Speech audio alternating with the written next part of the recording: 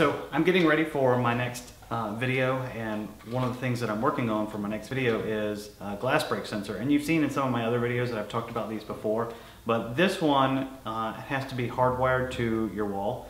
So before I get started on that, I want to test it. So I need to provide this with 12 volt power, and I'd like to do it at my workbench while I'm testing it.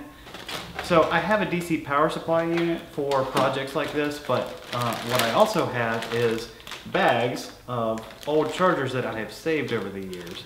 And there's a reason that I've saved it, and it's for stuff like this. So if you're throwing electronics out and you work on like electronic projects like this, I would recommend saving the chargers because you can use them later for stuff like this. And so I'll just go ahead and show you how I use it.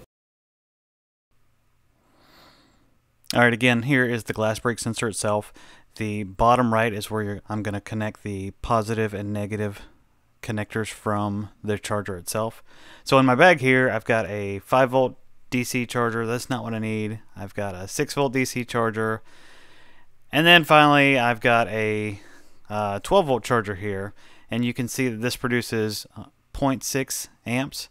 And that's something you want to pay attention to, and I'll talk about that more in just a second. So I'm going to go ahead and get this set up, and I'm going to start by cutting off the end of the charger.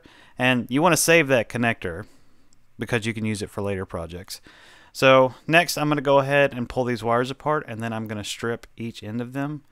And sometimes some of these chargers will say which wire is, whether it's negative or positive, but I like to test all of them because I want to know for sure. So after I strip them, I go ahead and twist the ends. That's just personal preference. And I'm going to go ahead and get the other side here. And next, to test them just for safety, I'm going to use alligator clips. So I'm going to clip on a black alligator clip to this white and black wire, and a red one to just the solid white wire. Next, I'm going to set my multimeter for DC voltage.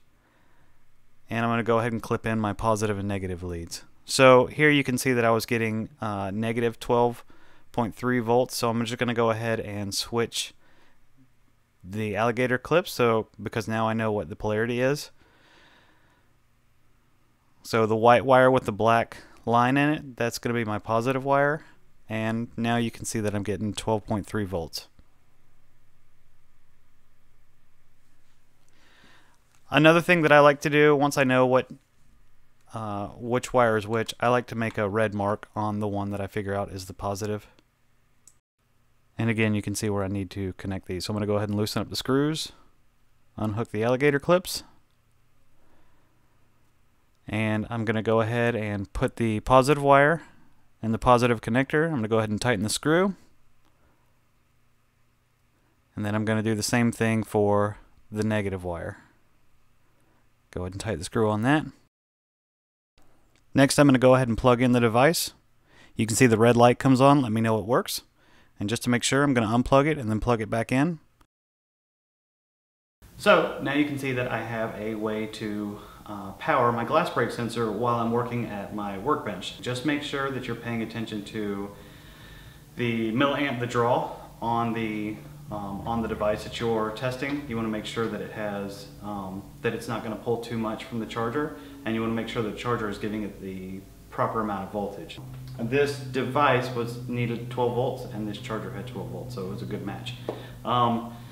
So yeah, hopefully this was helpful for you, and if you have any questions, just leave a comment down below and let me know. Thanks.